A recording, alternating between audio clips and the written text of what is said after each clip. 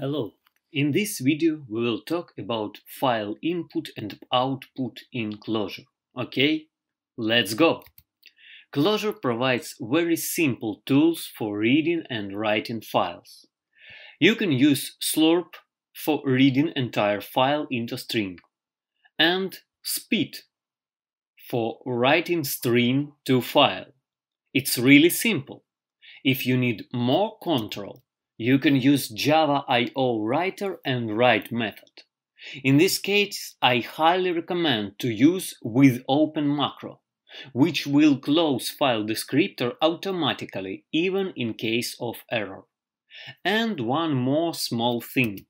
You can use Clojure Java I/O file methods to work with file system, for example, to check if file exists, or for deleting files.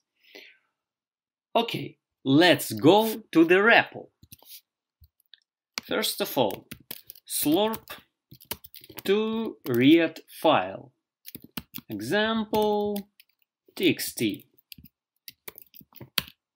Awesome, we can see execution error, no such file or directory. Obviously, we should create the file. Let's use spit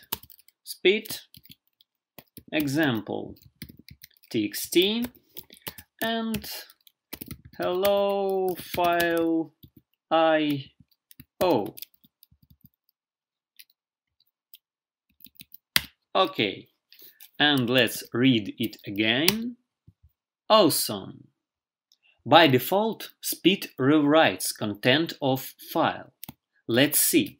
Spit example txt some new text, and let's read it.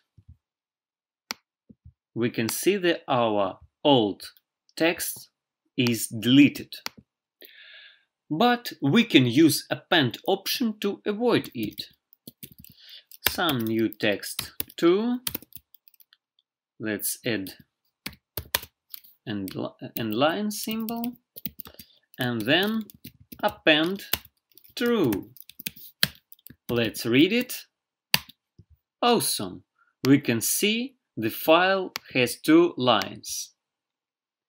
Okay, let's take a look at Clojure Java I/O writer. We will use with open variable name. Its syntax is like let syntax, and Clojure Java I/O writer, example txt, and append true.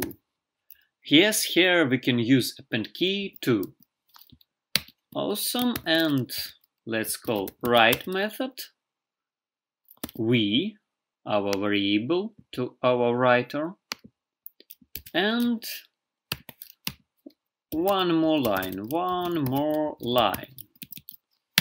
Let's call it, and one more line is here. Great. And let's check if file exists.